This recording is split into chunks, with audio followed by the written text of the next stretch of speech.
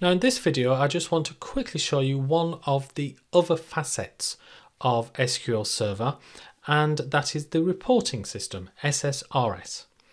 Now, if you've installed Visual Studio, that's where you need to go to. So I'm going to open Visual Studio 2017, you might have 2019 or 2015. And if you see your evaluation period has ended, don't worry. You just need to sign in using your Microsoft login. So here you can see I've just signed in, and here we go. So it's an updated license. So that's all I need. So I'm going to create a new project, and this project is a business intelligence reporting services. If you can't see that, then you may not have installed SSDT, SQL Server Data Tools. So I'm going to create a new reporting server project. I'm going to actually use the wizard. That just speeds things up slightly. So my first report. So click OK. So it then says, okay, where do you want to connect to? Well, I want a new data source, which is Microsoft SQL Server. Okay, click Edit, and this is when I need the server name. So same trick as I've done previously to get the server name.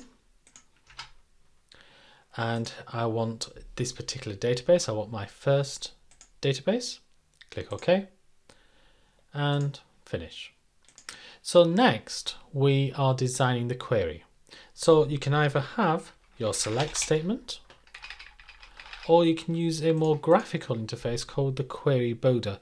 But quite frankly, you don't need the query builder now. You can just design your select statement. So let's say I was having this as your select statement, and just paste it in. So next, what report type do you want?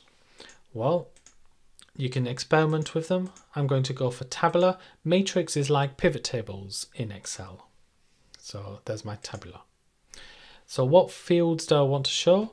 Well, I want to group by the purchase order, and then I want to show all of the other items. If you've used Microsoft Access, this is actually very similar. So I'll include subtotals, and that's all I need for my first report. So click Finish. So it's designed this as my first report. I'll click Preview. So I was in the Design tab, I'd go to the Preview tab, and there it's giving me all the information. So for purchase order ID 7, you can see I ordered 3 items, a total of $106 per item, so a grand total of $58,000. Now I'm just going to do this again. I'm going to close this solution and start again.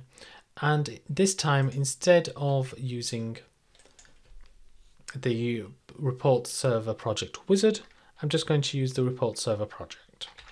So this is my second report. So over here, you can just about see, if I drag it in the right place, the Solution Explorer.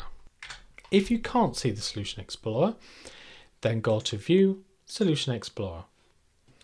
Now, first of all, it needs a data source. So I'm going to right and click and add a new data source. So this gives me exactly the same things as I needed in the wizard. It's just differently presented. So my second data source is going to be SQL Server. So I need a server name. So sometimes you can retrieve a list of servers by clicking on the drop-down list. I've not found this in reality working too often. As you can see, it's not working now. So I usually just retrieve it for myself and paste it in. So I want to go to my first database page. So click OK. So that's my data source. Next, I need a data set. In other words, I need my particular subset of the data I'm going to be working with. So this is my data set, and this is when I can paste in my SQL Server code or access a stored procedure. And then I'm going to create a new report. So add new item, this is my report.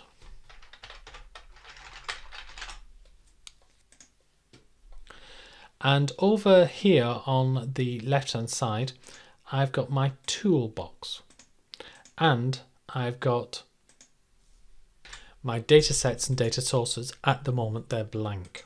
So I'm going to add a data source, and this data source is going to be a shared data source. It's going to be the one I set up earlier. And my data set, I'm going to add a new data set, and it's going to be the data set that I set up earlier.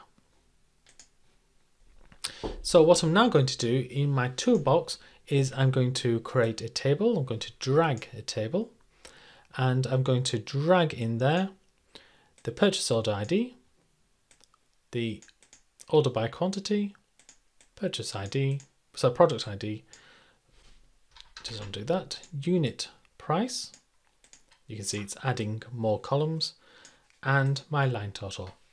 So I'm going to preview that now, and we have roughly the same information without the summarizations.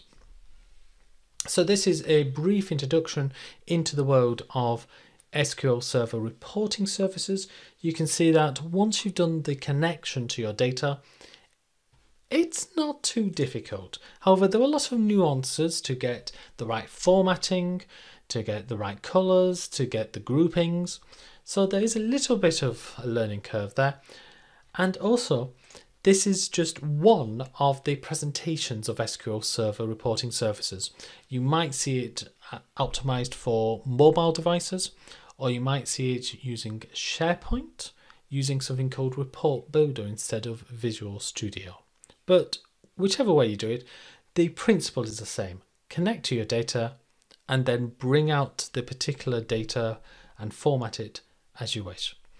So this is SQL Server Reporting Services.